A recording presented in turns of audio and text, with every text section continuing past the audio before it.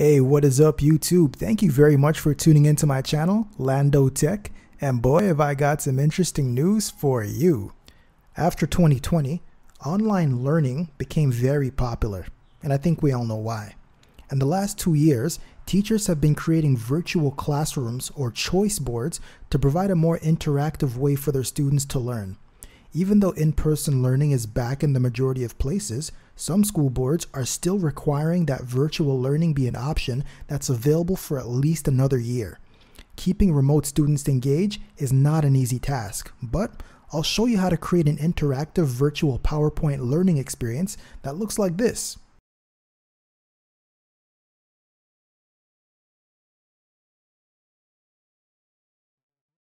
That will hopefully help to keep them attentive. Let's start by opening a blank PowerPoint presentation. Delete the blank title and subtitle boxes. Now, we want to look for a background for our virtual classroom. Navigate to freepik.com. Search for empty room. Click on, then download the image that works best for you. Go back to PowerPoint, click Insert, click Pictures, click this device. Locate and double-click on the background you just downloaded. Adjust the picture to take up the entire slide. Now, you can decorate your classroom with items. Click Insert, Pictures, then click Online Pictures.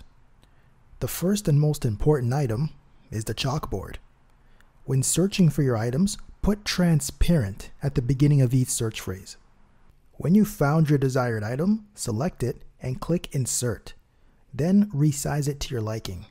Once you've finished adding all the items you want, it's time to add your avatar. Most people use Bitmoji as their avatar. If you don't have Snapchat or wish to create a login, you can use a Pixton character instead. To add a Pixton character, you can select Insert, My Add-on, click on the Store tab, search for Pixton, click Add, I agree, and continue. Click the Pixton Characters button, click Get Started, then customize your character. When it's ready, click on the instance of your character that you want in your classroom, resize it, and position it where you want. Now let's write a greeting on the chalkboard.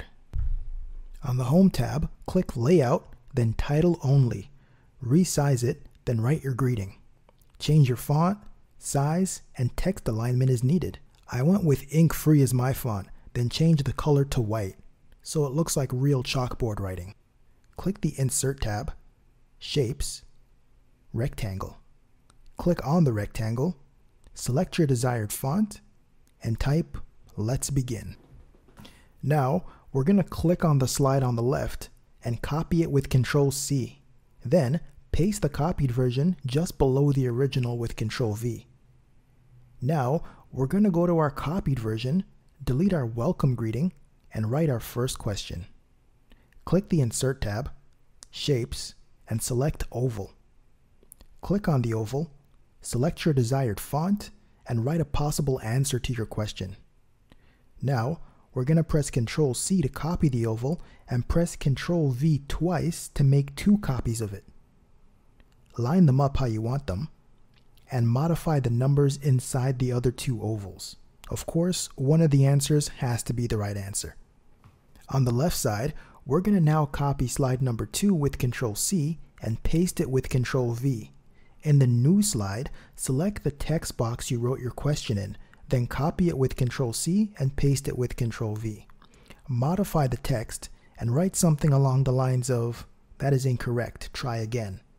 You can even change the font color to red. On the left side, click on slide 2 and copy that with Ctrl-C and paste it just below slide 3 with Ctrl-V. In the new slide, slide number 4, select the text box where you wrote your question. Then copy it with Ctrl-C and paste it with Ctrl-V. Modify that text and write something along the lines of, "That is correct." Now, go back to slide 1. Right-click on the Let's Begin rectangle and select Hyperlink. Ensure Place in this document is the selected tab. Select Next Slide. then click OK. Now let's go to slide 2. Right-click on one of the buttons with the incorrect answer and select Hyperlink. Select slide 3 and click OK. Do the same with the other button with the other incorrect answer. Now, right-click on the correct answer and select Hyperlink. Select slide 4 and click OK. Now, let's go to slide 3. Right-click on one of the buttons with the incorrect answer, Hyperlink, select slide 3 and click OK. Repeat this for the other incorrect answer. Right-click on the correct answer, Hyperlink, and select slide 4 and click OK. Now, let's go to slide 4. We're going to swap out our avatar with a chairing one. Click on the chairing avatar, resize it, and let them overlap with the existing one. Now, click on the existing one and delete it. Click on the new one, click the Animation tab, Add Animation, select Teeter. Click the Animation pane, double-click the mouse icon, click the Timing tab. On the Start drop-down, select After Previous. Then click the Delay tab and change it to 0.5 seconds and hit OK. Now let's preview our interactive lesson from the beginning.